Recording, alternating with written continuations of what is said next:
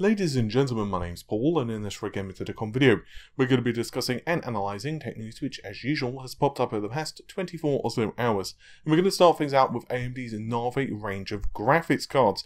There have been an awful lot of developments concerning Navi over the past few days.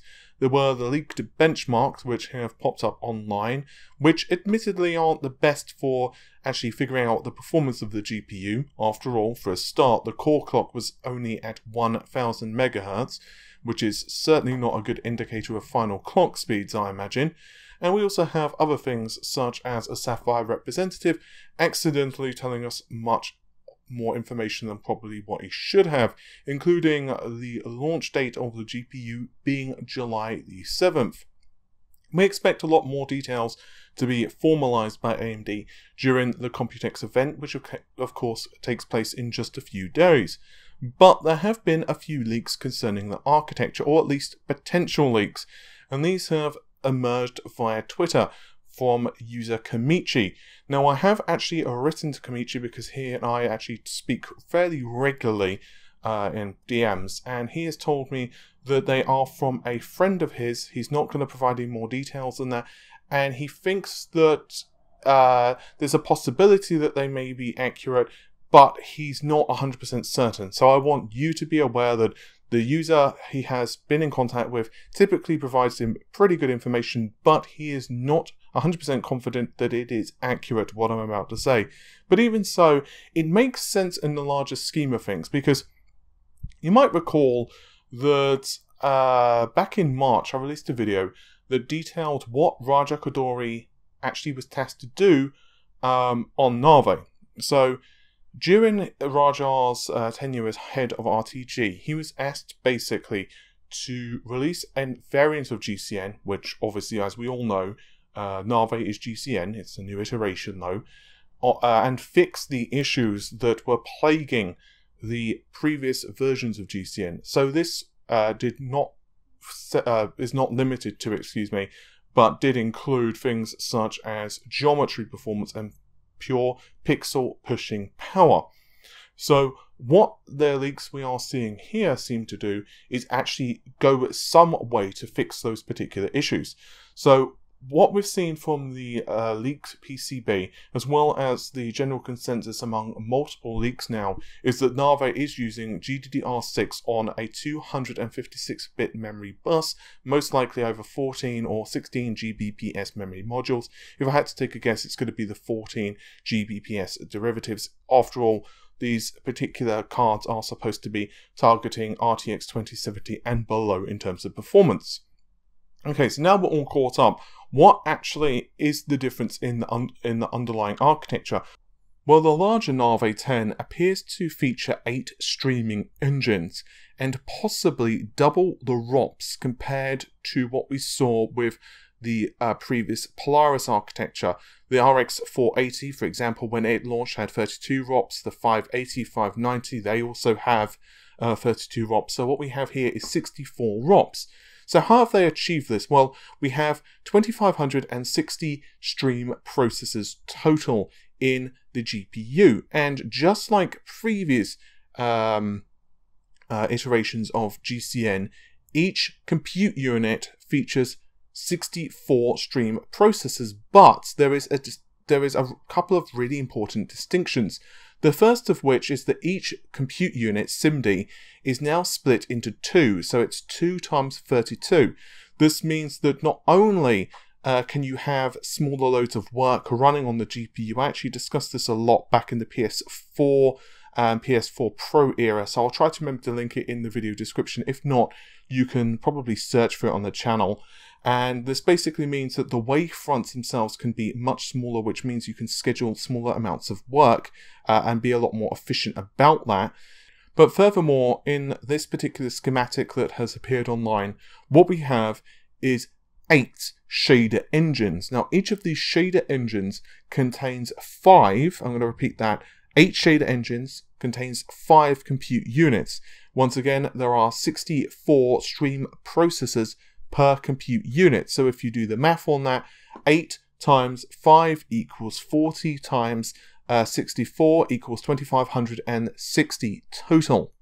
There are whispers online as well that there are some significant changes to and improvements to the cache as well, which should help to reduce the latency on the GPU and access to main system memory, or rather the GDDR6 memory, plus as well reduce the requirements of memory bandwidth.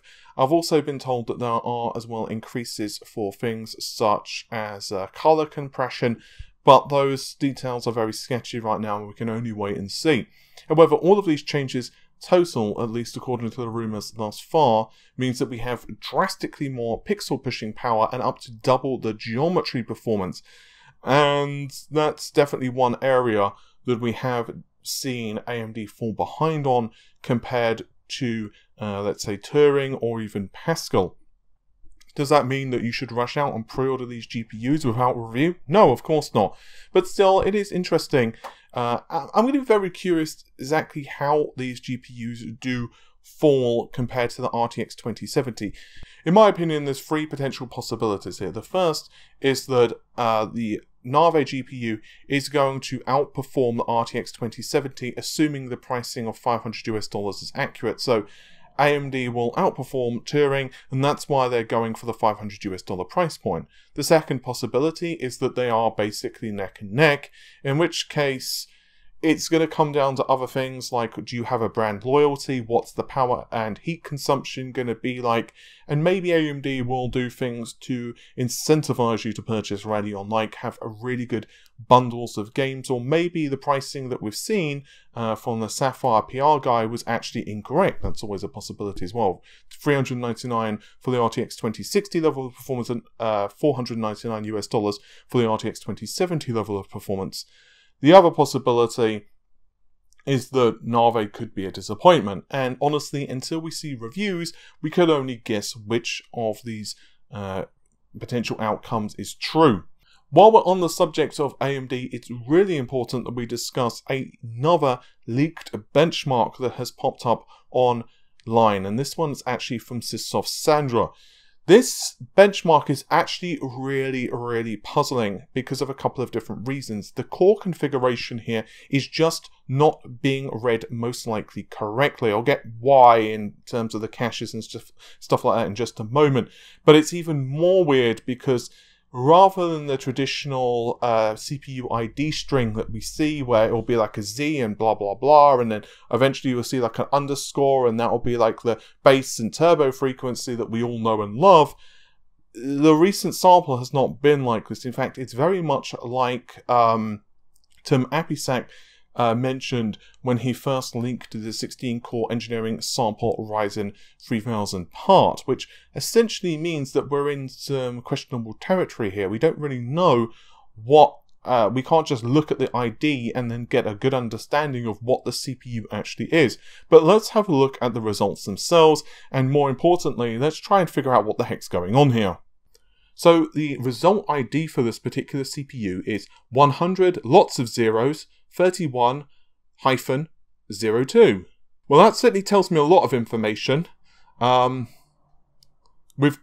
know it's an AMD processor, so yeah, pretty much. That's kind of my point, by the way, in case you can't get it. We basically can discern nothing from the string anymore, so goodness knows what's going on here. So it's a 12-thread part. So there's two possibilities. One, it's a 12-core CPU with SMT disabled. I would be surprised if that's the case, particularly when we look at the cache. I'll discuss that in just a second. Or the other possibility is it's 6 processor cores with SMT times 2. So we have 2 threads per core. The base clock is running at 3.3 GHz, assuming that is being read correctly, and your guess is as good as mine whether that's true. It's possible some of this, or a lot of this, is being obfuscated. Now we have 6 times 512, kilobytes of level 2 cache, which is super duper puzzling because it theoretically means we have 6 CPU cores. We know that at least if Amethyst so far continues to be how we understand it, and also based upon the previous Zen architecture, each CPU core has 512 kilobytes of level 2 cache. Okay, so we're good there. Another puzzling thing is the amount of level 3 cache. So the amount of level 3 cache on this chip is really weird. It's a very good possibility it is not being reported correctly, or it is a line of processors that we don't know about. Maybe it's an engineering sample that possibly they've disabled it or something like that. And honestly, your guess is as good as mine. And if you're wondering why I'm so confused, let's take a look at this, shall we? Let's look at the weirdness. So the amount of level 3 cache here is listed as 4 times 8 megabytes, but that's contrary to what we know the Zen 2 architecture should list. The Zen 2 architecture should be listing 4 times 16 megabytes. And to add to the confusion, in theory, this is a 2-chiplet design. It's a 2-chiplet part. So that means what? We only have 3 cores per chiplet? And how does even that break down further?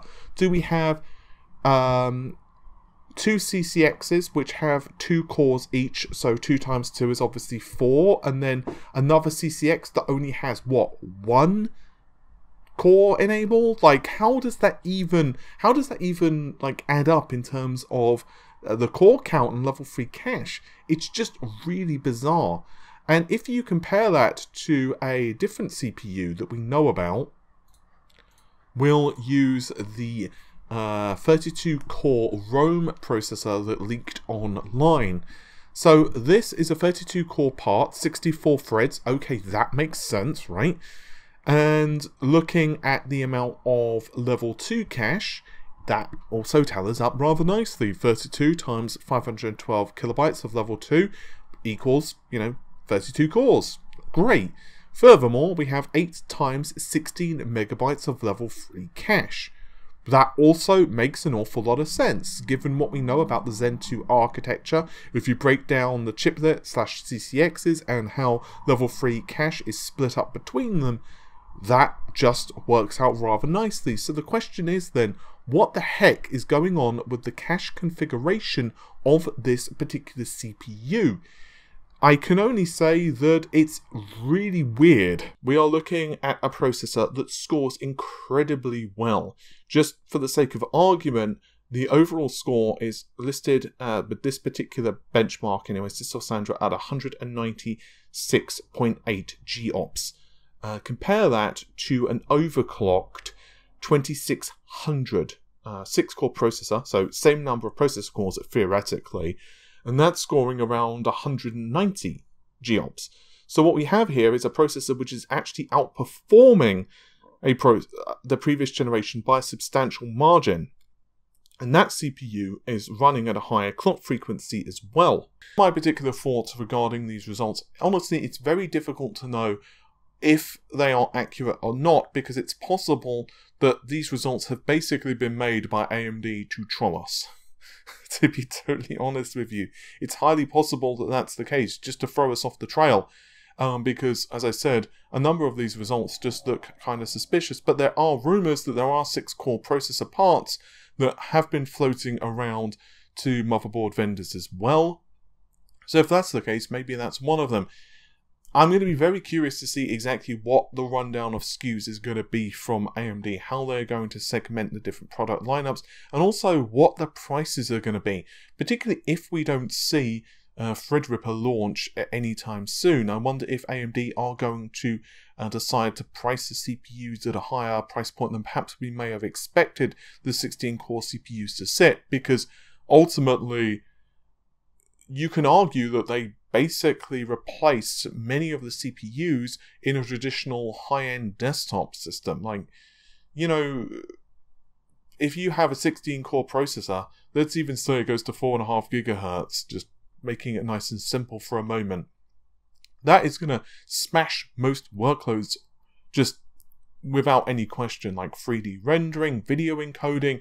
It's going to be really interesting to see exactly what AMD are capable of putting out with Zen 2. Anyways, hopefully you have enjoyed the video. If you did, then the normal stuff, like, share, and comment and subscribe, because it really does help out the channel.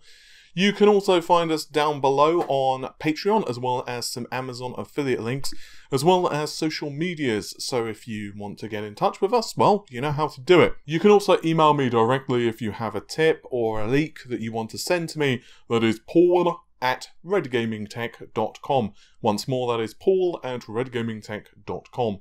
But take care of yourselves. Bye for now.